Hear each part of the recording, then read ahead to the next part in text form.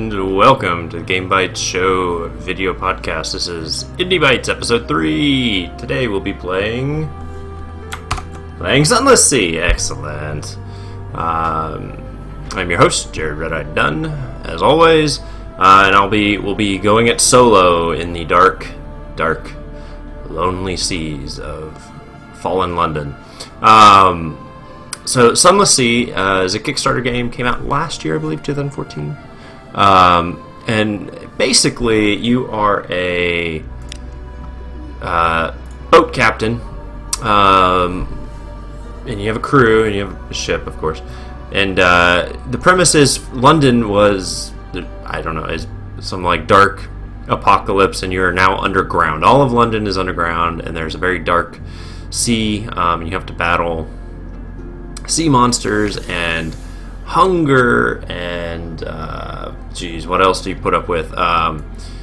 Terror. So your guys can actually become so terrified that they mutiny.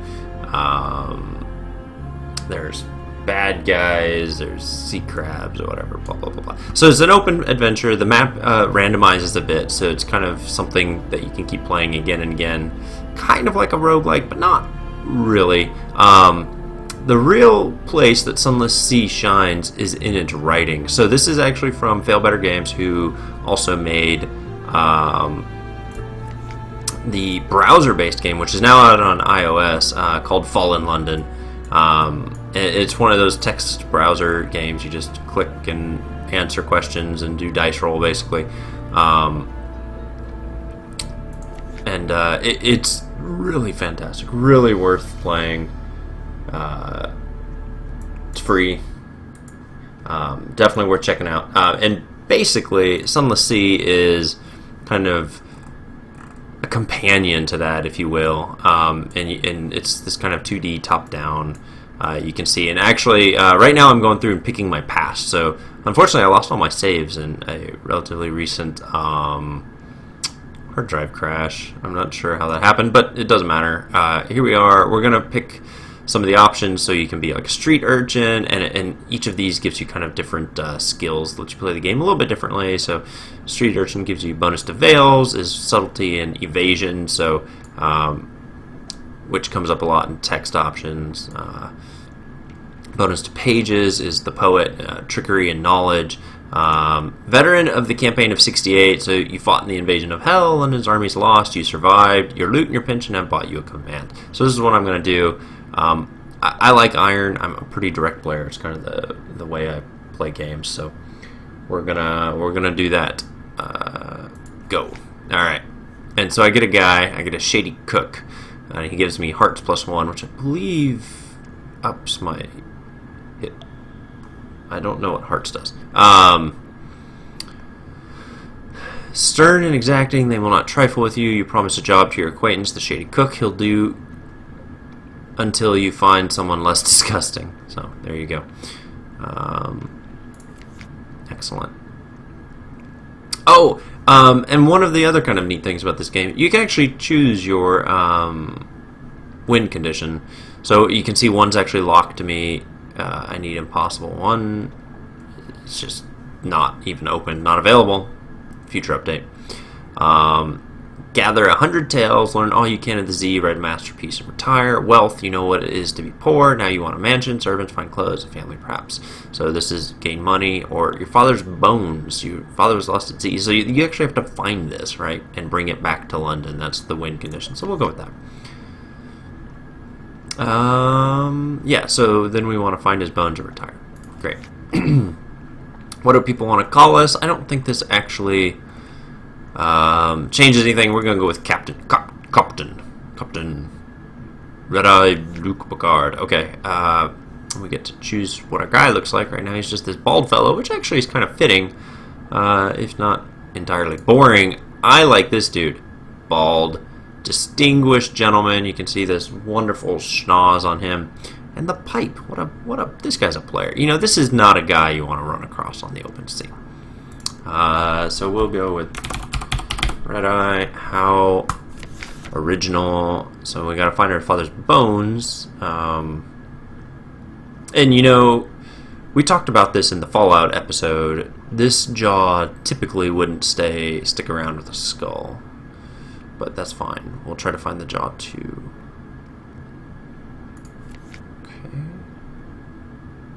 Okay, so it wants us to speak with the dark spectacled admiral at the Admiralty. So one of the highlights of this game is the kind of the lore behind it. It's very Lovecraftian, I want to say, but also very kind of mysterious, kind of like you get in the Dark Souls games, where a lot of the detailed lore is to be seen and kind of theorized in your head, not necessarily told out to you in like audio tapes. Of course, everything's text-based. There's no voiceovers, so it's all presented in this kind of read format. The Admiralty. You meet your friend, the head waiter, and learn that the Admiral has not returned since. Perhaps he regrets his outspokenness. You'll have to find him in his lair at the Admiralty. Win 3 levels of Admiralty's favor and visit the Admiral Survey Office. So we need to get some favor. I think this is just tutorials. Yeah, you can go through here. Lots of good information if you're not sure what you're doing. So I don't have those, so we need to keep going. London, we can go to London, visit the Admiral. So we can go here and get what is essentially the only sort of quests. I mean, the quests are not exactly forthcoming in this game. It's mostly there for you to wander. So let's just keep going. Do I have an appointment? No. Once you've proven yourself, perhaps. Alright. So they want port report. Port reports you get by going to the ports and kind of surveying it. We can flip through the journal here. So here's our ship. We have the Gia class steamer. This is basically as nub as it gets. We have supplies, 5 supplies and 10 fuel. So you consume fuel as you sail around, and your crew eats supplies. If you run out of supplies, your crew will start cannibalizing people, which is obviously not good. If you run out of fuel, you lose. So I have a puzzle box. Speak the right phrase and the tumblers will align and unlock. But what is the right phrase? The alarming scholar may have some ideas. Advice for captains. Invictus token. And Unforgiven. So I think you can like make it easier. I don't know. Echoes or the money. So you can see I have 70. Oh, I don't want that. Go away. Okay, tutorials. So you can see I have like no accomplishments, and here's some memoirs and objectives. My father's bones. I'm almost safe. Crew. Eventually, you can get more officers and toss them in there. Shops is, I mean, exactly what you think. And shipyard is the same. So as we become rich, or we can start getting some of these bigger ships, and some are better for trade, some are better for combat. Some are virtually worthless. So there's that. Excellent. So we're gonna go get right to it, and we're gonna steam out here. So you actually have this light, and this light is important. You can actually toggle it on and off, and it will adjust basically how much your terror increases. So we're pretty close to land. I'm gonna keep it off because it also consumes fuel. So this game is a series of trade-offs, basically. And basically you just have to do the best you can. So there's something over here. Let's kick the light on. We're getting kind of far away. And you can hear the ticking. We're actually getting pages score, so basically leveling up. Here's Hunter's Keep. Is a place we can go. Let's go get its port report quickly. So these little light circles are where you can dock. You can see I get the dock option. So a hump of dark rock swathed in mist, like 100 other unterzee islands. But there's a grand house, windows aglow, lawns impossibly green and lush in the false starlight, raked gravel paths. You stand on the dock as the sea nudges the ship's sides. An unexpectedly warm breeze carries the faintest trace of lavender.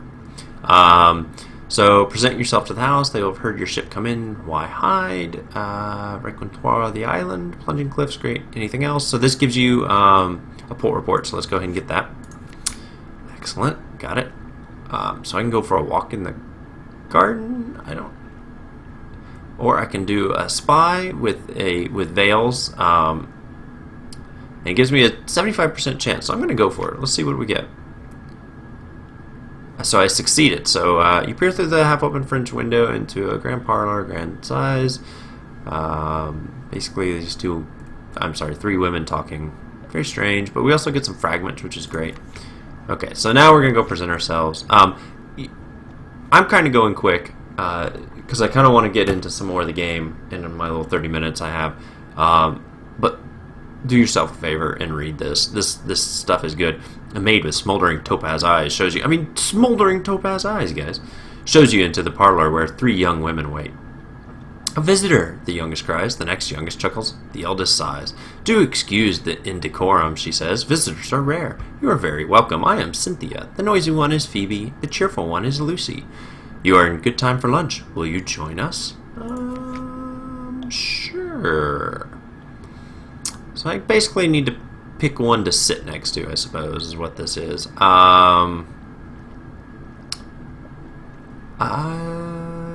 Let's go with Phoebe. She's soft-voiced, watchful, and unpredictable. She's got a lot to tell us. She has a story to tell of two lovers parted by water, of a raven that carried messages, of a fragment of the moon. She beats time on the table as she speaks, as if song only she can hear. The effect is hypnotic. Your attention drifts out through the skylight of the dining room to the false stars glittering the roof of the cavern. You drift like a puffball spore, blah, blah, blah, blah, blah. So definitely worth reading. So I gained a supply. That's actually pretty valuable. I lost some hunger, so basically they wiped that out. No fragments. The gods of the Z storm's attention quality is now... I don't... That seems like a error. I now have a memory of distant shores, and I'm now acquainted with the sister. Okay. So that's it for there. Let's press on. Continue to explore. So we have a map. And again, it gets kind of randomized. Hunter's Keep is basically always here. There's another town just up north that's basically always where it's at. But then the islands move. Like, you may not always be able to find them in just the right spot. You kind of have to explore. So you can see we're out in the darkness now. Our terror is starting to kind of creep up. There's some lights over here. Let's go check them out. I don't know if you saw them. It was real hard to see. There were some bats kind of floating over there, and those are actually some enemies. And we'll kind of show off the combat here shortly. The combat isn't the best part of this game, I'll have to say. I do like it. They definitely improved it from its original state back when this game first kind of came out. At least in pre-release form. Early access, whatever you call it now. Oh, there we go. Kind of leveled up there. Good, good. So here we are discovering some stuff at Carissa's Point. Hornman Stag. Glassy chop of dark water. The ironcladder at feet of the hatchway. Alright, so let's go see what this is. We're going to dock over here in just a moment, but I want to make sure I get Tana Chinook. Or Tana Chuk. You know, whatever. 50 fragments. Well worth it. Let's close this for now. The other thing, oh yeah, see the bats triggered combat for me, but we're going to call it all clear. We're going to go to indieBYTES. So indieBYTES is a colony of the, what do they call these guys again?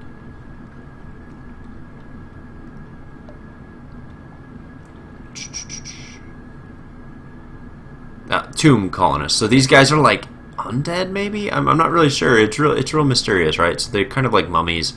They're wrapped in bandages. Visit the first curator. Explore. I'm going to explore. Here, they fade the candlelight over gaslight. The shadows are swagged with cobwebs. The tomb colonists stand still to be mistaken for sculpture until they laugh or cough. One building in 3 seems abandoned. Okay, so this is a high-risk challenge. 30% chance of success. I'm not going to do this. I probably will fail this, and something terrible will happen. I'm going to do this. I'm going to have picnic, which is kind of ridiculous, but it does take a whole supply, I believe. Yeah. But I did lose 2 terror, so that's all great. So continue. Let's get some gossip. I believe this gives us our port report. Yep. There you go. And let's go talk to the first curator and see what he has to say. Alright, good deal.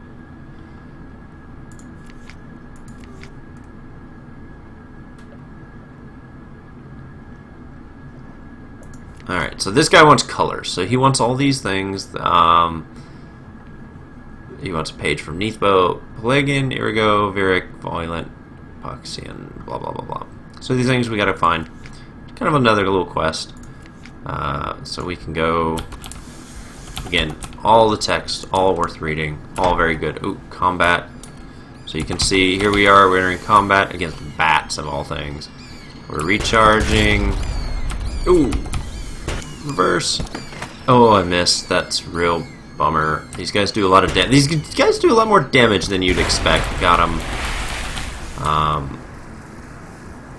So you can see I have just kind of like a basic firing arc. My terror is pretty good, so I'm going to take the supplies since I spent one on picnic. Be all clear. You know, I have basic firing arc for my guns. As you level up, or I'm sorry, upgrade your ships and whatnot, you know, that changes. There's torpedoes and cannons, I believe, are the two weapon types, but pretty good stuff. So we're just going to kind of meander north here. Full speed ahead. Sorry, this game, if there's one downfall of this game, and they did it on purpose because they wanted the the dark seas to feel lonely. Oh, okay, we don't want to do. Oh, I did not mean to do that. Sorry, I hit the full power to engines, and it has a tendency to make you like explode. So I kind of wish I hadn't, but whatever. Travel times can become a real thing. So like just going here is pretty quick because I mean it's just kind of close. But here we are entering Wither, another port. Wither is always up here as well, so that's how I knew it was here. Okay, so let's first of all get a port report. I guess we're 3. Excellent. Very modest. Let's do this. So we have one shore leave, quiet and sly. I succeed in the Veil's challenge, so I lost my terror, but I also lost 50 echoes, which is real drag. I probably should have read that that was going to happen. Alright. Wither's quiet, chilly town of Greystone, closed courtyards. The people are neither exactly unfriendly nor exactly hospitable. Okay. Huge and pale, and their eyes stare obliquely into yours, but they smell fresh. I'm definitely not doing either of these, so let's do this. I have now 1 fragment. Boy, I sure wish. My fuel is really low. Okay. I mean, the fuel's not really low. That's less than I'd prefer, but we're going to go kind of east from here. Just kind of explore for a little bit, and I've only got about 10 minutes left, so kind of wanted to show just a little bit more of this game. What you're seeing is essentially kind of what you can expect from this game. It's really interesting to kind of just get into and just kind of explore. Don't go reading wikis. Just kind of, unless you really get stuck or can't figure out a mechanic maybe, but you know, just explore the game, read the text. It's one of those best best experienced kind of firsthand, kind of blind, I think. Okay, so we'll get another port report of this place. Excellent. And I cannot do this because I do not have a searing enigma, whatever the heck that thing is. It's also possible to do kind of trading. I have not done this, but you know, you could start to figure out if something's cheaper in one place, you could buy it there and sell it elsewhere. If you're into that kind of gameplay, I'm not going to say it's probably real robust. I don't know if it's dynamic or anything like that, but it is possible to kind of buy low, sell high. Okay, so I'm going to send out some Z-bats. So this is another little ability you have. You can see the little bats go flying around, and they will return and they will give me some information. So Mount Palmerston is some distance to the east. So I'm traveling east, so we're going to go see if we can find Mount Palmerston. Let's send them out again. There's really no reason, as far as I'm aware, that you wouldn't want to keep sending out. So southeast. So this is going to be Mount Palmerston down here. I don't recall if I want to go here yet.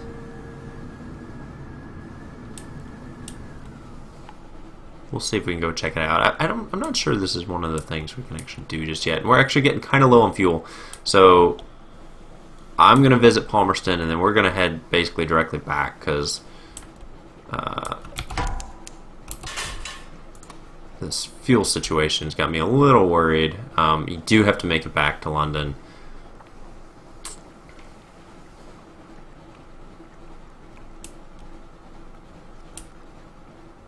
So again, the light does consume fuel, so it would go to the crater. Let's see if we can get our port report. Excellent. Let's explore the island. Okay. I do not have a crate of human souls.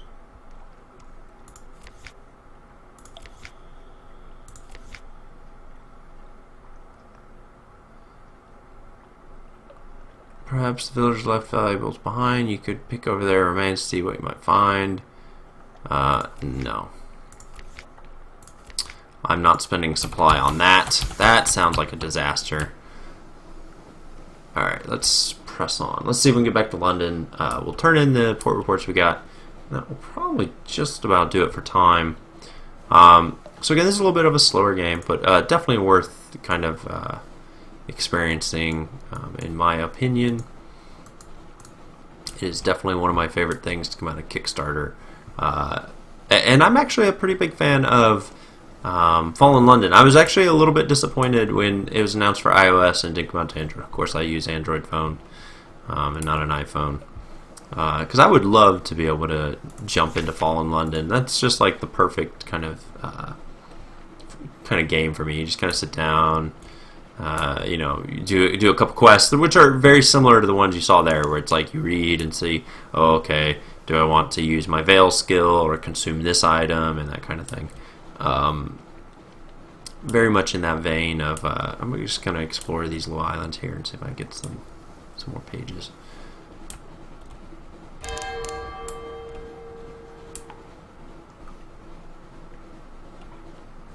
I'm not sure what these are. Okay, I'm getting real concerned about my fuel here, so we're going to head straight back. Nothing within range, so we'll keep pressing. Anyway, Fallen London. Yeah, you sit down and do a few kind of quests, and then you kind of move on. But this one takes a little bit more time commitment. As you can see, you know, kind of traversing. We're here now. We were up there a minute ago. We're kind of cutting across. A little bit more of time commitment. Oh man, this feels bothersome. So this is actually the amount of barrels I have not consumed. So this is one barrel, the blue bar, and then I'll load this. So this can go to 0. Obviously you're going to want to be careful with that. Okay, I'm going to turn off my light. We're going to go at dark. Consume some fuel.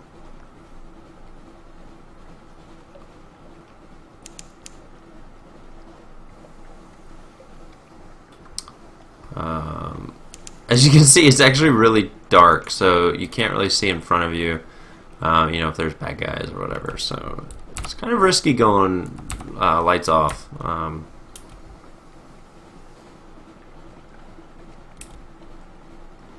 Dust echoes, even a sepia tent to the air. I love that.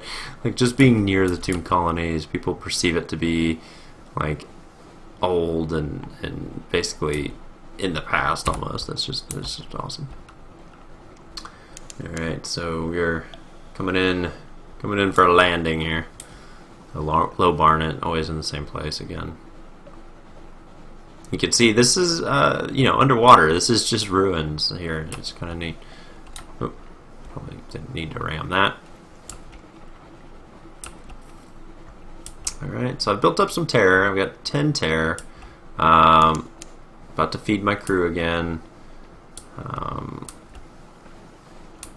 So I'll have 2 supplies and 1 fuel barrel as I kind of coast in on fumes.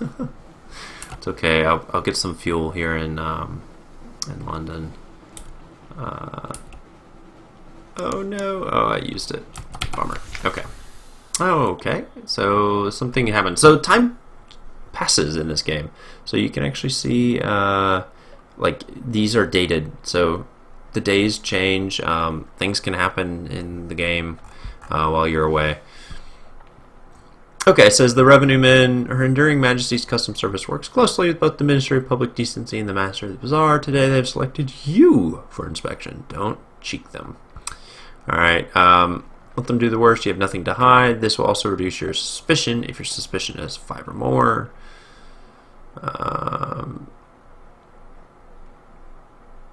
So these are all the contraband that they're looking for, which is funny that one of them is a romantic literature, right? So you can bribe them. Oh, you can talk your way out. You can use favors, or you can try to basically set them aside. I don't have anything to hide, so we'll go with this. They roam your deck like wolves. They tear through your belongings like termites. At last, they leave. Suspicion has changed because it's lower than 5. So, great. Okay, so we're going to collect our messages. Let's see, you have another day, free evening, something has changed underneath, and someone wants to sign on. So, an officer wants to join my crew is what that means. So, fine evening to you, Captain. So basically this is a shady character giving me a proposition, right? So here's one of your kind of like tough choices. You can tell this guy to go pound sand, you can refuse, and you can ask more questions, or you can accept. And so obviously this guy's shady. I mean, nobody walks up to anyone with a knife offering free stuff, right? So we're gonna take it. Why not? I got 10 fuel, which is a lot of cash. 5 supplies, and I now have some suspicion.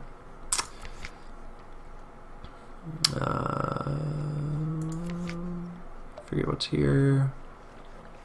Oh, read the morning paper. Oh, this is real important. Don't forget to read the paper. So the paper can sometimes give you like recent news. I don't know if you saw, we passed some like lighthouses out in the unterzee, and you can take this recent news to them and basically get more pages and stuff. But it's definitely worth doing. We can rest, and resting will reduce your terror, heals wounds, and gives you a restful night. Restful nights are useful later on to help you with some things. But we're not going to do that now. I'm going to go to the Admiralty's office and turn in our stuff.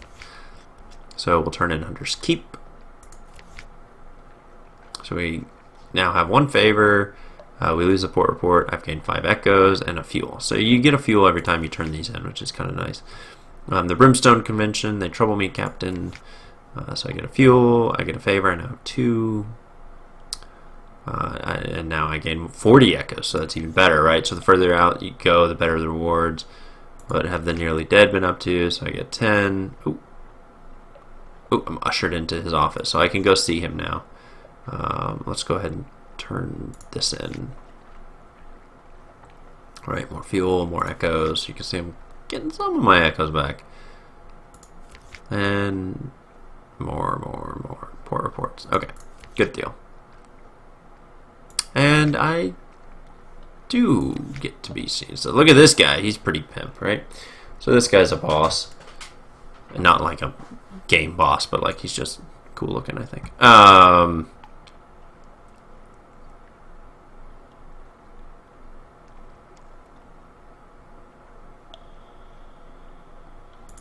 Let's do this, I guess. I mean, this is basically the end. You should definitely go in.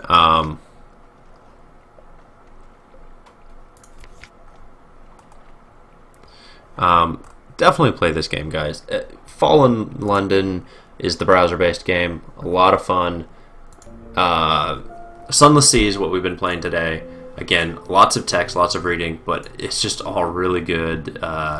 Really mysterious, just kind of a fun game. The mechanics are sound. They're not, nothing's really complex, I want to say. but it's all worth the investment, I think. It's available on Steam, I believe GOG and the Humble Store. Maybe I'll put some links up.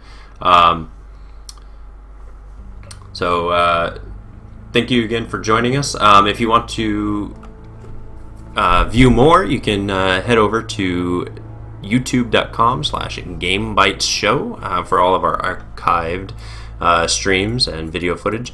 You can also go to www.GameBytesShow.com and check out our audio podcast. We do 2 a week, one with news and a bit of a topic to discuss, and one with the games we've been playing for the week. We do that one towards the end of the week, and we try to keep them to 30 minutes or less so that you can get in, get out, and go enjoy your day with a little bit of gaming knowledge that you didn't have before. So my name is Jared Redeye Dunn. You can find me at Twitch at @red_I, and you can find the Game Bytes Show at Game Bytes Show. And thank you for joining me.